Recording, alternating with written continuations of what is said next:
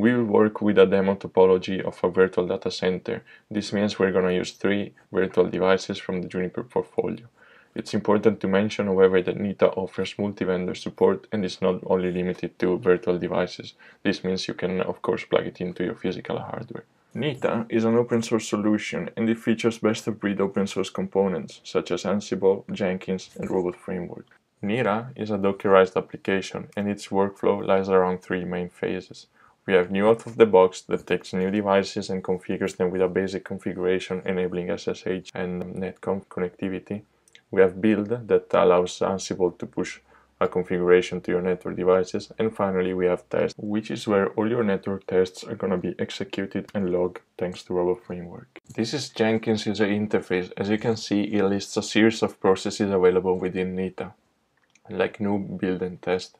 We will now trigger the noob, and as you can see, it will show up in the build executor status on the left. By clicking on it, it's then possible to track down the process up to the console output. And once we get to the console, we can take a look into the tasks that are executed. This refers to an Ansible playbook, which is within NITA.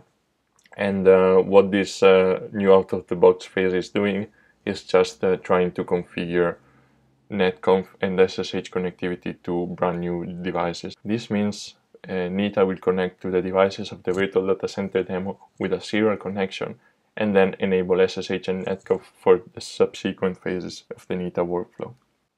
As you can see, the play executed correctly, which means we can go back to the project, back to the dashboard, and now I can show you briefly what is going around when it comes to tests reporting. We can see from Jenkins already which test cases passed and which test cases failed. We can browse the results, view a graphical trend of the last build processes, and take a closer look into the report where we can see what's going on, like how long test took to execute. After the noob has succeeded, we can scroll back to the project, go back to the dashboard, and take a look into the test reporting. As you can see here, we already executed tests on the router, and we can check their status by showing, for example, that there is one test case that failed, and now we can open the report and browse the result. And finally, it's possible to inspect the report to take a closer look. As you can see, there is one test case that failed. It's possible to take a deeper look into the log to verify what happened in the backend during test case execution.